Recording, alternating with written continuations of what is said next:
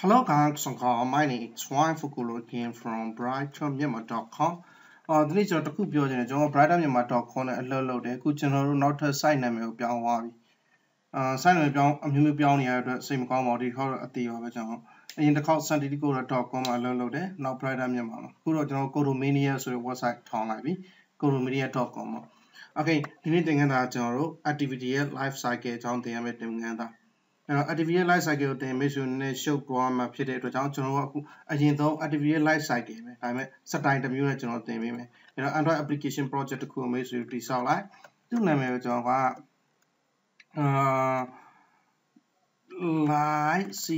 CYCL ဒီတော့ CICL မဟုတ် Lifecycle PartOne လို့ PRD PartOne လို့ကျွန်တော်ပြောလိုက်မယ် Lifecycle PartOne ပေါ့နော်to Wi-Fi dot Coromania လို့လိုက်မယ် ADS Android Developer School dot CODE ကိုတို့ maineo.lifecycle.com ပြီးရင်ကျွန်တော် kick cap ပဲထားလိုက်မယ်ကျန်တဲ့ဟာတွေကပုံမှန်အတိုင်းတည်ဆောက်အောင်မယ်ဆိုရင်အရင်ဆုံးမိတ်ဆွေတို့ lifecycle တင်တာကိုစတိုင်တစ်မျိုးနဲ့တင်သွားမယ်တကယ်တင်ရမယ့် Google ကစာပို့ပေးတဲ့နေရာကျွန်တော်ကွန်ပျူတာနဲ့မကိုက်လို့Google recommend လုပ်ထားတဲ့နေကိုလည်းကျွန်တော်ပြရမယ်ဒါပေမဲ့အိမ်ကြီးသုံးလို့မရတဲ့အချက်ကျွန်တော်ကွန်ပျူတာမှာရှိနေတယ်เนาะ Okay အဲ့တော့ကျွန်တော်ဟန်နဲ့တင်သွားမယ်ဒါပေမဲ့theory ချင်းအတူတူပဲလုပ်ပုံကိုင်ပုံချင်းလည်းအတူတူပဲအဖြေပေါ်တဲ့ပုံစံပဲမတူတာဖြစ်သွားတယ်ဒါပေမဲ့အဖြေပေါ်လည်းအတူတူပဲဗျာမတူဘူးဆိုတော့ပေါ်ပြတဲ့ style ချင်းမတူတာပဲဖြစ်သွားမယ်ဒီတော့ကျွန်တော်လည်း Google က recommend လုပ်ထားတဲ့နည်းနဲ့ပဲ logcat နဲ့တင်ချင်တာ logcat ကကျွန်တော်ကွန်ပျူတာမှာပြဿနာတက်နေတယ်ပြဿနာတက်တာလည်း3ရက်လောက်ရှိပြီကျွန်တော်လိုက်ရှင်းဖို့ကြိုးစားတယ်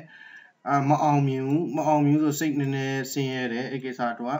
အဲ့ဒီကြောင့်ကျွန်တော်အဆင်ပြေတဲ့နည်းနဲ့ပဲခုတင်လိုက်တယ်ဒါပေမဲ့ဘယ်အချက်မှတူဖယ်ခြင်းမရှိပါဘူး Google က recommend လုပ်ထားတဲ့နည်းနဲ့ရောဒီ Android ရဲ့ API documentation တွေအားလုံးနဲ့ရောအတူတူပဲတခုပဲကျွန်တော်မသုံးတာ logcat ကိုသုံးလို့မရလို့မသုံးခဲ့တာမသုံးဆိုရင်အသေးသေးတော့မိတ်ဆွေတို့ရှင်းပြမယ်လောလောဆယ်ကျွန်တော်က logcat လည်းမသိခင် life cycle အကြောင်းလည်းမစခင်မိတ်ဆွေတို့ကျွန်တော် tools message တစ်ခုကိုနည်းနည်းစတိုင်တစ်မျိုးနဲ့လုပ်တဲ့နည်းကိုကျွန်တော်ဖော်ပြမယ်ဘာကြောင့်လဲဆိုတော့ကျွန်တော်တို့က logcat ကိုသုံးဖို့အားနည်းချက်ရှိတဲ့အတွက်ကြောင့်ကျွန်တော်မိတ်ဆွေတို့ tools message ကိုသုံးပြီးသင်သွားမှာtools message ကတွေ့ပြီးပြီဒါပေမဲ့ကျွန်တော်ကဘယ်လိုစတိုင်နဲ့ဖွင့်တင်မလဲဆိုတော့မိတ်ဆွေတို့တစ်ချက်ကြည့်ပေးပါအဲ့တော့ကျွန်တော်ဒီမှာရှိတဲ့XML လေးအောင်သိကူမဆိုင်တော့ဒီဘက်ကိုပဲသွားမယ်မလို့အသက်မတ်တက်နှစ်ခုကျွန်တော်ခဏဖြတ်ထားလိုက်မယ် Good there we go အဲ့တော့ control D နဲ့မလိုအပ်တဲ့ကောင်တွေတစ်ချက်ဖြတ်ထားမယ်ကျွန်တော်လောလောဆယ် tools message တစ်ခုပဲဖော်ပြကြည့်မယ် tools message ဖော်ပြရင်အမျိုးမျိုးဖော်ပြလို့ရတယ်ကျွန်တော် string တစ်ခုတိဆောက်ပြမယ်မိတ်ဆွေတို့လည်း like တိဆောက်ဒီ string ကိုကျွန်တော် length ခေါ်တဲ့နည်းကိုနောက်ပိုင်းသိအောင်တိဆောက်လုပ်ထားအမြဲတမ်းကျွန်တော်ကဒီနည်းကိုသုံးသွားမှာ menu မဟုတ်ဘူး sorry string ကိုသွားမှာဖြစ်တဲ့အတွက်ကြောင့် values ထဲက string ကို double click နဲ့ပြီး order ph နဲ့သွားဒီမှာကျွန်တော်ကလာပြီးတော့ string တစ်ခု register လုပ်မယ် string name x equal to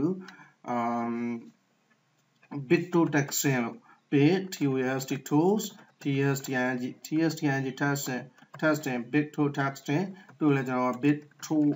x out ပြောမယ် bit to set out အဲ့တော့ဒီ string ကိုကျွန်တော်ကအရင်ကဆိုရင်ကျွန်တော် XML file နဲ့လှမ်းဖမ်းတာကိုမိတ်ဆွေတို့ပြခဲ့တယ် add string ဆိုပြီးတော့ reference လုပ်ပြီးဖမ်းတာခုတော့ကျွန်တော် Java ကနေ reference ကိုလှမ်းယူပြီးဖမ်းကြည့်မယ်အဲ့ဒီအတွက်ကြောင့်ကျွန်တော် tools message တခုတိဆောက်ပြီးတော့ဖမ်းမယ်ပုံမှန်အားဖြင့်ကျွန်တော် tools.make text ခဏလေးကျွန်တော်အခုemulator တစ်ချက် run ထားအောင်မယ်ပြီးရင်ကြာမှာဆိုလို့scale တော့မချတော့ကျွန်တော်အကြီးနဲ့ပဲလုပ်လိုက်မယ်မိတ်ဆွေတို့မြင်ကွင်းရှင်းသွားအောင်ရှင်းသွားအောင်လို့ပြောပေမဲ့ရပါတယ်ကျွန်တော်တို့ရှင်းသွားအောင်ကျွန်တော်မှအားနည်းချက်နည်းနည်းရှိမှထင်တယ်မရှိအောင်တော့ကျွန်တော်ကြိုးစားပြီးလုပ်မယ်ဒါပေမဲ့ရှိလောက်တယ်အချိန်ကြီးရတာရှိတယ်ကျွန်တော်နောက်တစ်မျိုးတုံးပြမယ် Okay emulator run နေပြီးထားလိုက်တော့ကျွန်တော်ဒီကောင် close ထားလိုက်မယ်အရင်ဆုံးမိတ်ဆွေတို့ကျွန်တော် tools message ရိုးတစ်ခုပဲထုတ်ပြမယ်မိတ်ဆွေတို့လည်းယဉ်ကြောင်းပြီးတာ tools class က make text ဆိုတဲ့ static method ကိုခေါ်လိုက်မယ်ပြီးရင် get application content နဲ့အလွယ်လုပ်မယ် project အကြီးတွေမှာတော့ get application content ကိုလုံးဝမသုံးပါနဲ့ပြီးရင်ကျွန်တော်ကဒီမှာလာပြီးတော့message တစ်ခုဖော်ပြမယ်ဒီမှာစာသား hello wld wow ဖော်ပြလဲရဒါပေမဲ့ဒီစာသားကိုကျွန်တော်မဖော်ပြခြင်းနဲ့ဆိုတော့ string မှာ register လုပ်ခဲ့တဲ့စာသားဖြစ်တဲ့ bit to texting ဆိုတဲ့စာသားကို reference လုပ်ပြီးbit to is out ဆိုတဲ့စာသားကိုဖော်ပြမယ်အဲ့တော့ reference လုပ်မဲ့ value ဖြစ်တဲ့ bit to texting ကိုကျွန်တော် Java လမ်းခေါ်ခြင်းနဲ့ဆိုရင်တော့လွယ်လေးပါ resource ကဖြစ်တဲ့ r.id ပဲလမ်းယူလိုက် r.id မဟုတ်ဘူး string ဖြစ်တဲ့ကြောင့် r.string. ဆိုပြီးတော့ bit to texting ကိုလမ်းယူပေးလိုက်ပြီးရင်ကျွန်တော်တို့ tost2 ဆိုတော့လမ်းလောင်းနဲ့တစ်ချက်ယူထားပြီးရင် show button နဲ့လာပေါ်ပြလိုက် Okay good okay ဝါပြီဒီ emulator run နေစေပဲရှိသေးတယ် emulator မှာအားနည်းချက်တစ်ခုရှိရပြကျွန်တော်အောက်ပိုင်းကိုမိတ်ဆွေတို့ပြလို့မရအောင်ကျွန်တော်ခဏကြာရင် emulator ကိုတော့တီးလိုက်မယ်ပြန်ပိတ်ပြီးတော့ဒီခုလောတဲ့ tool smart လေးတစ်ခုပဲပုံမှန်ပေါ်ပြလိုက်အောင်မယ်အဲ့တော့ run နေပြီခဏစောင့်ရမယ်ကျွန်တော်က emulator မှာစပြီးတော့ run ပြီ AVT Android virtual device နဲ့ run နဲ့ပုံမှန်တိုင်း tool smart လေးပဲဘာမှမထူးခြားဘူးဒါပေမဲ့ကျွန်တော်ထူးခြားအောင်နည်းနည်းလုပ်ရမယ်tool smart မှာအချိန်ချင်းခေါ်လို့ရအောင် method တစ်ခုထဲမှာထည့်ပြီးတည်ဆောက်ပါပေါ့ okay မှာ bitosis out ဆိုပြီးတွေ့ရလိမ့်မယ်မိတ်ဆွေတို့တွေ့မယ်လို့ကျွန်တော်ထင်တယ် bitosis out ဆိုအောက်ဆုံးမှာပြအောင်လားမတွေ့ video ပြန်ရေးပြီးကြည့်လိုက်ပါတွေ့လိမ့်မယ်အဲ့တော့ကျွန်တော်အခုဘာလုပ်လိုက်ဆို emulator ကိုပို့လိုက်ပိတ်လိုက်တဲ့နောက်တစ်ခေါက်ပြန် run မယ်ဒီတစ်ခေါက် run ရင်ကျွန်တော်မိတ်ဆွေတို့နောက်ပိုင်းပေါ်ပြလို့အဆင်ပြေအောင်လို့ emulator ကို scale down 6လောက်ချလိုက်မယ်ဒါဆို emulator နည်းနည်းသေးသွားမယ်မိတ်ဆွေတို့အောက်ပိုင်းကိုမြင်ရမယ်ကျွန်တော်အောက်ပိုင်းကိုမိတ်ဆွေတို့ပြသေးရလိုအပ်လို့ back button တို့ home button တို့ပြဖို့လိုအပ်လို့ဒီလိုလုပ်လိုက်တာOkay ကျွန်တော် close လိုက်မယ်ဒီမှာလည်း close လိုက်မယ်အရင်ဆုံးကျွန်တော်က toast မစေကိုဒီတစ်ခေါက် method တစ်ခုအနေနဲ့တိဆောက်သွားလိုက်မယ်ပြီးတော့ toast မှာပေါ်လာမယ့်စလုံး clear တက်မှာပေါ်အောင်လုပ်မယ် toast မစေကိုအဆုံးအလုံးအောက်မှာမပေါ်သေးခြင်းဘူးပြီးတော့ toast မစေမှာပေါ်လာတဲ့စကလုံးတွေကိုလည်းအကြီးကြီးဖြစ်စေခြင်းအဲဒါကြောင့်ကျွန်တော်ဒီမွင်းကြီးရတဲ့ toast မစေကိုဖြတ်လိုက်ဒီမှာလာတော့ကျွန်တော်တို့ public void ဆိုပြီးတော့ make png bit toast tool ဆိုတဲ့ method တစ်ခုတိဆောက်မယ်အဲဒီ method ကသူ့ကိုခေါ်မယ်ဆိုကျွန်တော်တို့အမြဲသူ့ကိုခေါ်မယ်ဆိုရင် variable တစ်ခုကိုလမ်းပေးရမယ်လို့ပြောမယ် string tag ဆိုတဲ့ variable တစ်ခုကိုလမ်းပြီးတော့ variable function through value လုပ်ပေးရမယ်လို့ပြောလိုက်မယ်ဒါ Java သင်ခန်းစာ Java ကျွမ်းထားတဲ့လူတွေဆိုလွယ်လွယ်လေးပါကျွန်တော်ဘာလုပ်နေလဲဆိုတာမတလေးတော့လေ့လာပါအဲ့တော့ကျွန်တော် toast object တစ်ခုတည်ဆောက်တော့မယ် toast is equal to toast.make tag ဆိုပြီးတော့get application content နဲ့ပဲဒီမှာပေါ်ပြမယ့် task ကကြတော့ပြည့်တက်ကဟာဒီ make bit toast ဆိုတဲ့ method ကိုလမ်းခေါ်လိုက်ပေးမယ် variable ဖြစ်တဲ့ task ကိုပေါ်ပြမယ်လို့ပြောမယ်ပြီးရင် duration ကကြတော့ဒီ oas ဒီ toast.length လောက်အောင်ပေါ့ okay ဒီမှာမပေါ်ပြသေးဘူးကျွန်တော်တို့ကဒါ toast message ရဲ့ object တစ်ခုဖြစ်တဲ့ toast တစ်ခု toast လို့တည်ဆောက်လိုက်တာ toast class ရဲ့ object ဖြစ်တဲ့ toast ဆိုတဲ့ object ကိုတည်ဆောက်လိုက်တာပြီးမှကျွန်တော်တို့က80 toast ထဲမှာအဲ့ toast ရဲ့စလုံးအရွယ်အစားကိုပြောင်းနေတဲ့အတွက်ကြောင့်အဲ့ toast message ရှိတဲ့ linear layout ကိုလမ်းယူမယ်အဲ့ဒါကြောင့်ကျွန်တော်က lineရဲ့ linear layout ပြောမယ်ဆိုသူက main class ထဲမှာ linear layout ထဲမှာ text view အနေနဲ့ toast တစ်ခုတည်ရှိလို့ပဲ text view အနေနဲ့ toast တစ်ခုတည်ရှိလို့ပေါ့အဲ့တော့ကျွန်တော်ကအဲ့ linear layout ဒီမှာ relative ဖြစ်နေတာမဲ့ linear layout ထဲကလမ်းယူရမှာပေါ့ linear layout လို့ပဲပြောမယ်ကျွန်တော်ပြောရလို့သိမရှင်းတော့ဘူးဒါပေမဲ့ခဏတိခံပြီးနားထောင်toast toast.get view ဆိုပြီး toast ရဲ့ view ကိုလမ်းယူမယ် toast ရဲ့ view ကိုလမ်းယူရဲဆိုတာ toast ရဲ့ xml file ကိုလမ်းယူလိုက်တာပဲဥပမာဒီမှာ linear layout ရှိမယ်ပေါ့ဗျာ line ရဲ့ linear layout ဒါကျွန်တော်ဥပမာအနေနဲ့ပြနေတာမိတ်ဆွေတို့စိတ်ထဲကတည်ရမယ် toast class ရဲ့ xml view အဲ့ထဲမှာ toast class မှာဘာအောင်မလဲဆိုတော့ဒီမှာကျတော့ text view လေးတစ်ခုပါလိမ့်မယ်သူက this tab view ဒါဥပမာနော် come on text view ဒါဥပမာကျွန်တော် width and height ကို match ပေးရမယ်ပေးထားမယ်တကယ်တော့ match ပေးတယ်ပေးခြင်းလို့မဟုတ်ဘူးဒီ toast message ကိုယူတဲ့နည်းကိုပြောပြဖို့အဲ့တော့ linear layout ရဲ့ first child element ဆိုရင် first child ဆိုရင်သူကဒီ text view လာနိုင်မယ် last child ဆိုရင်အောက်ကကောင်လေးလာမယ်ပေါ့ဗျာလို့တဲ့